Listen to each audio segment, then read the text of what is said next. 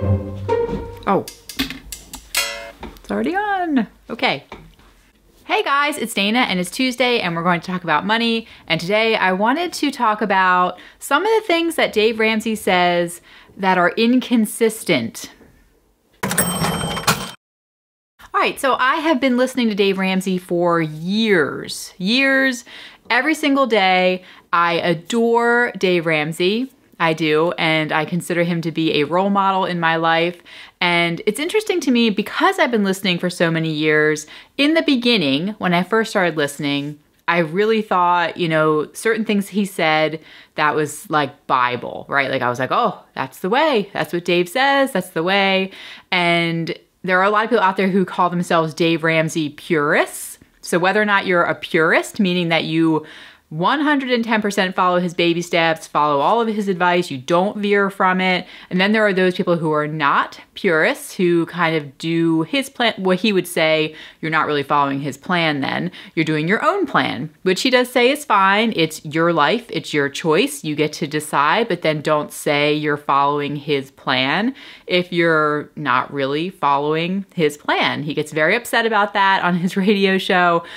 He yells at a lot of people about that. He says, well, then you're doing your plan, not my plan. And he a lot of times hangs up on them. And he gets very upset with that.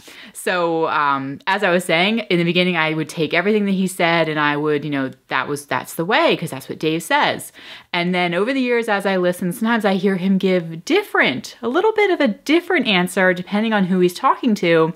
And I think to myself, that's not what he said before. So then it kind of changes my mind. Now, fundamentally, obviously, his baby steps, baby step 1, saving $1,000, baby step 2, you know, pay off all your debts except your house, like the baby steps, you know, he is consistent with with his plan. But certain things, he isn't. So I wanted to talk about that, share some of those things. And so let's get into it. So first off, it's the whole beans and rice thing that I wanted to talk about. I want to talk about this first. So he always says on his show, you're gonna, you know, eat beans and rice and beans. Like that's just kind of like what he says to mean that you're gonna live what he calls scorched earth. You're gonna cut back on everything when you are in baby step 2, when you're trying to get out of debt, that you're going to eat rice and beans. And so I've heard him, you know, he reads tweets that people say, Dave, do you mean really eat rice and beans? And he just like goes, oh, you know, it's not literally, you know, it's just, you know, that's just, you know, a saying. It doesn't mean you really eat rice and beans. And then the other day on his radio show, I heard him say, he was reading, I guess, another Facebook or something, and he's the same question, is it really rice and beans? And his answer was different, which I was really surprised. He said, well, actually, it is really rice and beans. And then he was talking about how in certain parts of the country, you know, people really do eat it. And honestly, I really do eat rice and beans. Since being on this program, I don't know how that happened, but now I really do eat rice and beans with salsa, and I love it. I love it. Part of becoming a vegan maybe too. But he said, yes, it really is rice and beans. So I was like, oh my gosh, like that's not what he always said in the past. He just like would hammer on those people like they were complete idiots if they asked him that question. And this time he didn't. Obviously, he's a human being, and over time I know he's probably softens about certain things, and it depends on his mood for the day.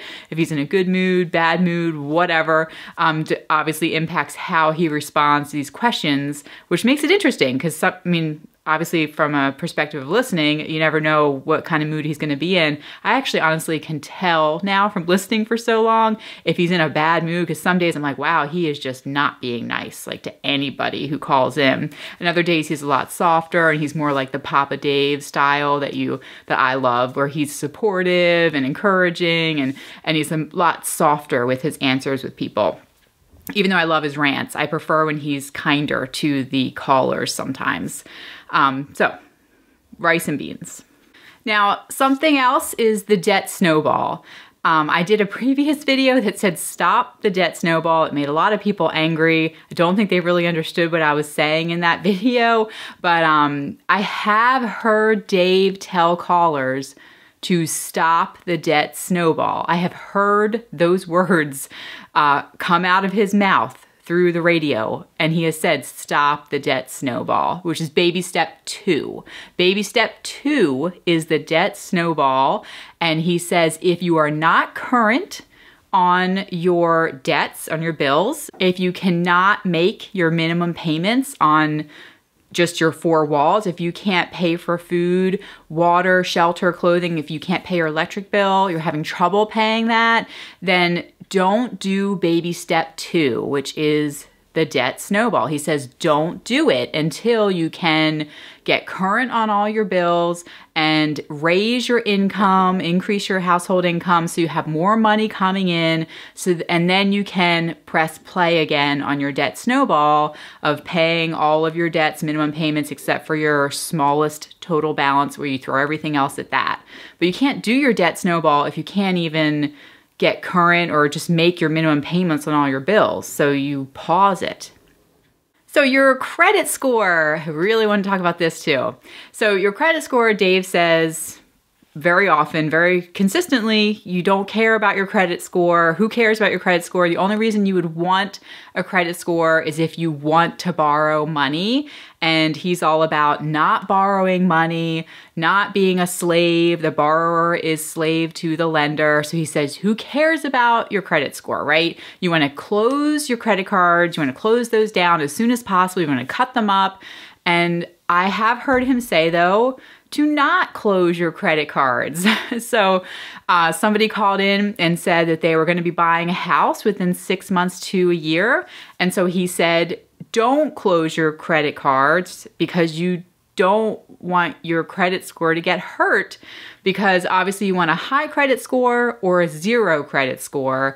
And when you close your accounts, it will lower your credit score. So he said, don't close your accounts until after you make that home purchase, because it's going to hurt your credit score. So, I was like, oh, he's telling somebody not to close their credit cards. So are you debt free? This is something that is an interesting question. Dave has people on his show that do their debt-free screams. You probably heard the debt-free screams if you listen to Dave. They're a pretty big part. They do 1 an hour. And the debt-free screams are people who call in or go in person and they do their scream. They count down. They do it's called a debt-free scream if they've paid off all of their debt. And debt meaning usually it's all their debt from baby step 2, which does not include your house. So you would still have a mortgage a lot of times, which technically then you are still in debt. And I've heard him address this. He has actually said that is true. You still have debt. You really are not debt free after baby step 2, but that they want to rejoice, share in the wins and the milestone of people who have completed baby step 2 and celebrate with them. And that's why they do let them do their debt-free scream, and how some people come and do their debt-free scream after baby step 2, and then they come back and do another debt-free scream after they finish paying off their house. Because you technically are not really debt-free until you pay off your house. All right, and then this next one is the $1,000 emergency fund. So you hear Dave say just $1,000, just $1,000 for baby step 1, $1,000 for baby step 1.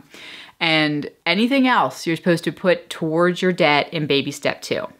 However, I have heard him say to others who have called in that if you know you have something coming up, right? Which this is just common sense. If you know you have something coming up that you're going to have to pay for, then you need to put money aside. So this isn't really an inconsistency exactly, but it's confusing, I think, to people who are just starting out. So you think, oh, just $1,000, that's it. Everything else needs to go towards paying down our debt. But if you know something's coming up, then in your mind you're thinking, I'm not supposed to have more in my savings account. But what Dave says is you're supposed to budget for it every month. So you put it in your monthly budget. But let's say you put $20 in your monthly budget to go towards, say you have a plumbing repair that you're going to have to pay $500 for. So you need to get that money together. So you have a certain amount of time to do it. So you put $20 per month in your budget to do this plumbing repair. Well, where's that money going? For us, it does go to our savings account. It's going into our savings account. So you might have more than $1,000 in your savings account for household repairs or for your car repair. You know that you're going to have car repairs every year, oil changes, inspections, like we have in Pennsylvania. So you know how much that probably is going to be. So every month you need to budget money for those car repairs, and you might be taking that set amount and putting it into your savings account, which means you're going to have like a padding in your savings account that is earmarked for certain things that are known. You know those things are coming up, but you're going to have more than $1,000 in your savings account, most likely, if you're putting it over there, or you're just going to let it float in your checking account. But I don't like to do that. I don't like things floating and checking, because then I feel like we're just like, oh, extra money. So bottom line is that Dave Ramsey is trying to teach us to think, which I love. So he is always saying that he is first and foremost a teacher, and that his medium is radio. That's his platform. But that he is trying to teach us, and I believe that. So I think that we have to all try to remember that his advice might be different for our own personal situation, because it's personal finance. So we have to try to take his baby steps and not change them, but remember that you have your own unique situation going on. So we have to think for ourselves during each individual situation that we might have to make a decision for. So I'd love to know, if you listen to Dave Ramsey, what inconsistencies have you heard from him over the years? If you've been a long-time listener like myself, maybe there are some things you heard, or maybe not. Maybe you think he is just black and white, and that's fine too. If it's your first time here, be sure to subscribe. I'm here every single Tuesday talking all about money, and we are a family of 6 living in the Philadelphia area. Bye, guys.